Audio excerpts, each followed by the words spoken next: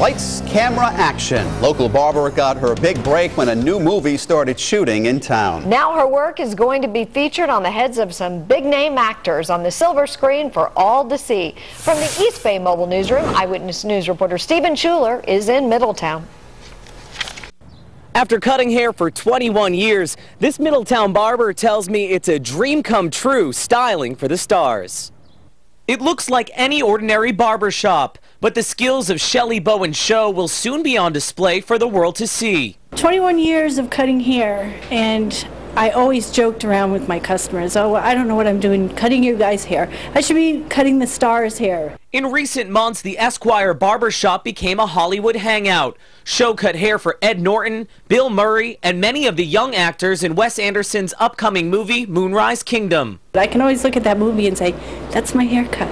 Show recreated 60s style cuts for the period piece, which filmed all along the East Bay. She kept quiet during production so no one would bother her famous clients. It wasn't too hard. I know they don't want people bothering them, and the last thing I wanted for people to come to my shop, you know, gawking and standing around waiting to see if they, could see someone. Now with business back to normal, Show tells me she'll always remember her stint with the stars. Always. How could you forget an experience like this? It's just a hairdresser's or barber's dream to do someone that's that famous. Moonrise Kingdom is expected to open sometime next year. Show tells me she'll have a credit in the movie, and she's hoping for an invite to the premiere.